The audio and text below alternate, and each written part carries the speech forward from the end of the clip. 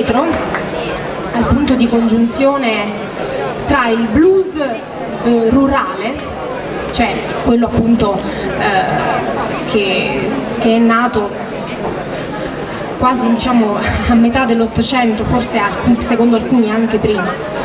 Quindi è il punto di congiunzione tra il blues rurale e il ragtime. Questa fusione poi avrebbe dato origine, insieme a tante altre contaminazioni e tante altre vicissitudini, avrebbe dato origine al jazz. Uno dei punti di congiunzione fra queste due realtà è un signore che si chiamava Jelly Roll Morton.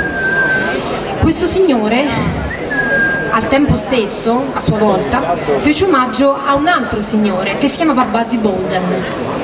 Secondo alcuni, secondo gli storici, Buddy Bolden fu il primo iniziatore dell'improvvisazione per gli strumenti a fiato. Purtroppo non abbiamo nessuna registrazione del suo lavoro, però molti storici affermano questo.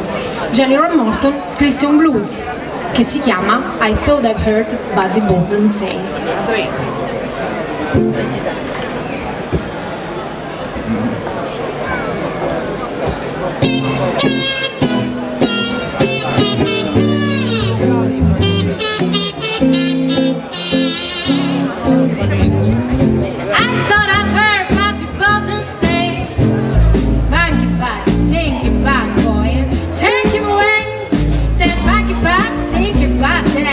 Take him away, I thought I've heard him say.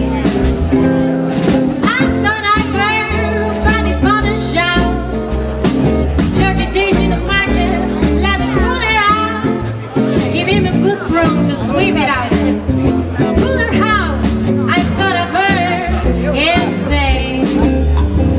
I thought I heard Judge Fogarty say, you're terrible, you awful boy. Take him